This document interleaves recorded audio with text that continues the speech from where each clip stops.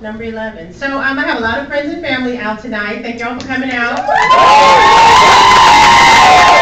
I've been doing comedy for a little bit, but this is my first time in a comedy club. Imagine that. So I've been performing at hotel ballrooms, strip clubs, church basements, rec centers. And after this, I'm going to a place called E's Lounge. And if you didn't know, lounge is actually French for, ew, what does that smell? So if you want to see me later.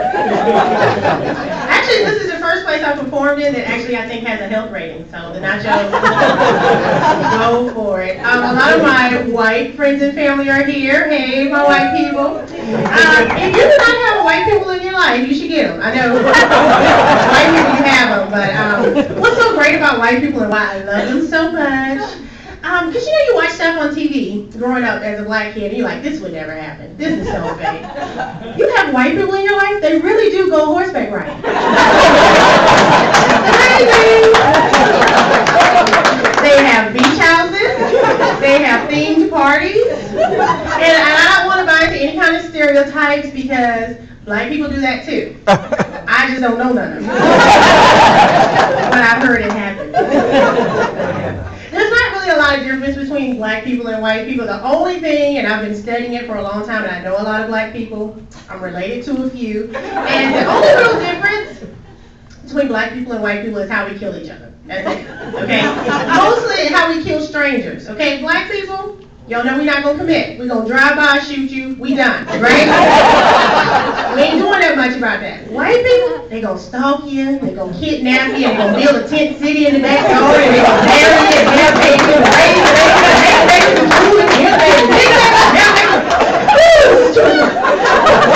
that is the only difference between black people and white people that I've found so far.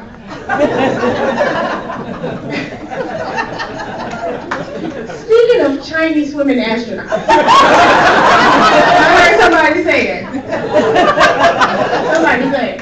Well, anyway, speaking of it, I saw that China is going to send their first woman into space next year, and the perfect candidate was a married mother because they didn't want to mess with her fertility. And I thought that was very, very ironic because y'all remember the last famous mother astronaut with NASA, right? She wore a kid's diaper to drive to Florida to pop a girl with a BB gun.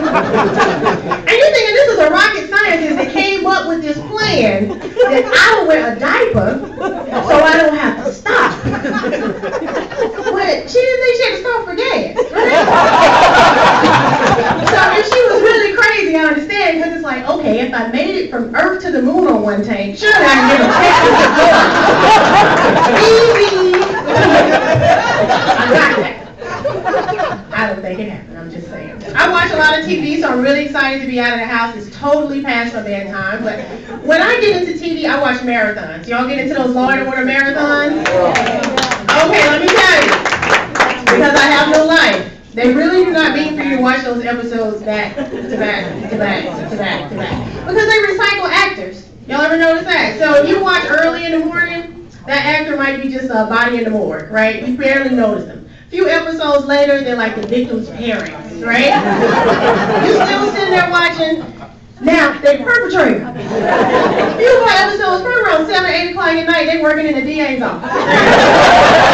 Because y'all know Ice-T that I started out as no detective on that show.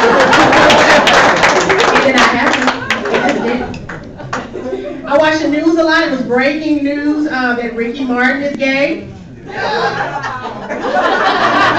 is weird because I took like 8 years of Spanish and I always thought menudo meant gay little boys dancing around on Saturday morning. That's not how it is. John Mayer, another musician, was in the news not too long ago. He did a big Playboy article and got a lot of flack. I don't know if y'all saw it. I don't know if y'all read the articles. But it was on the news, so that's why I know. But anyway, he was talking about Jessica Simpson and how great sex was with her. And then I guess where I should have been offended, he said that he thought black women were beautiful, but that his penis is a white supremacist. Everybody got, oh, I know. They was upset. And I thought, well, why should I be upset as a black woman? I figured he was just saying that he was uncircumcised and they got a little hood on it or something.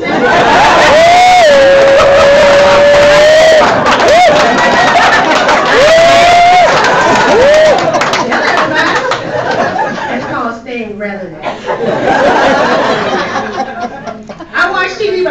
love commercials because, you know, they really don't expect you to pay attention. They think you're either changing the channel or fast forwarding if you're T-Bone. So they got a new Fred Flintstone vitamin commercial. And I don't have kids, and I'm just so happy to hear what they said in the latest batch of this new vitamin. It says, contains the same ingredient as breast milk.